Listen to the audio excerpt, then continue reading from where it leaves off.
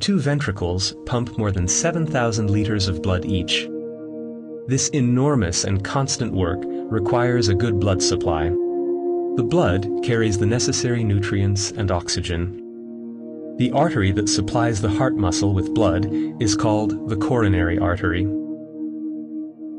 The constriction of a coronary artery impairs the blood supply to the heart muscle.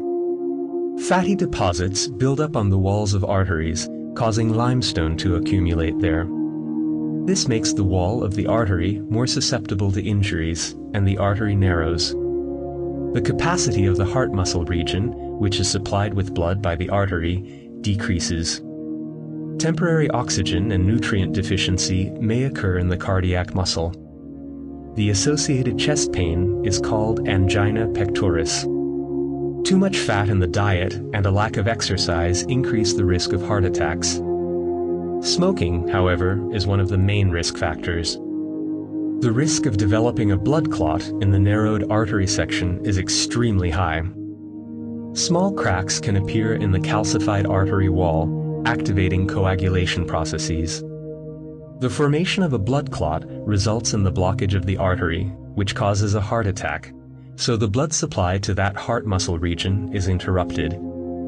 If the blockage lasts for more than 6 hours, the heart muscle tissue of the affected area dies completely.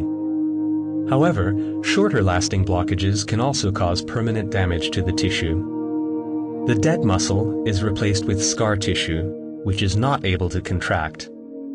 Extensive damage to the heart muscle can easily cause the death of the patient.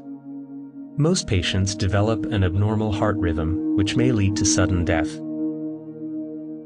A common symptom of heart attack is a strong pressure and pain behind the breastbone.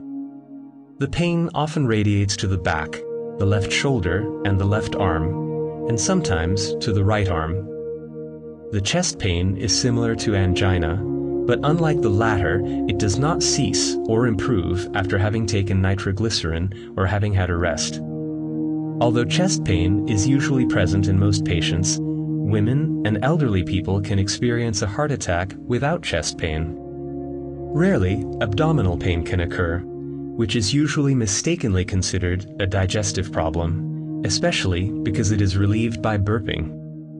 Other common symptoms are fear of death and sweating. The presence of unusual symptoms and the lack of common symptoms in patients make a heart attack difficult to identify. For this reason, an EKG examination plays an important role in the diagnosis of a heart attack. The earliest possible intervention can be life-saving. It is thus important to call an ambulance as soon as a heart attack is suspected, and not to waste time on waiting or contacting one's general practitioner or acquaintances. The first step in the treatment of heart attack is transporting the patient to hospital. Meanwhile, clot-busting aspirin and oxygen are administered.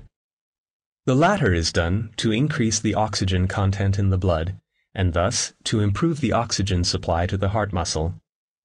Often, intravenously administered drugs are used to dissolve blood clots.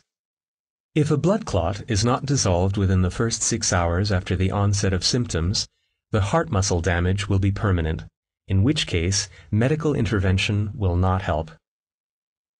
In certain cases, narrowed and obstructed coronary arteries are widened with coronary angioplasty. This procedure is performed using a catheter. Usually, the catheter is advanced through the femoral artery to the blocked coronary artery.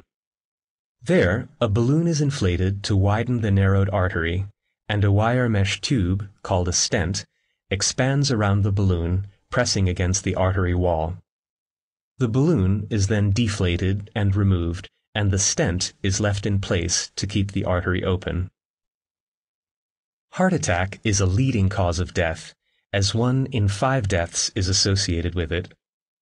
Therefore, prevention is particularly important.